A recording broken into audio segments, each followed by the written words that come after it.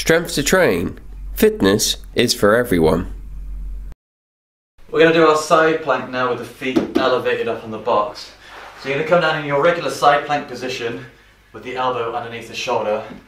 These feet are going to pile up onto the edge of the box. You're going to squeeze the hips up high and take that arm up towards the ceiling. Open up chest, squeeze the butt forward, and you notice it puts a lot of emphasis into this lower side and into the lower part of the hip as well. Thank you for watching our video. Please like and subscribe to our videos and follow us on Instagram.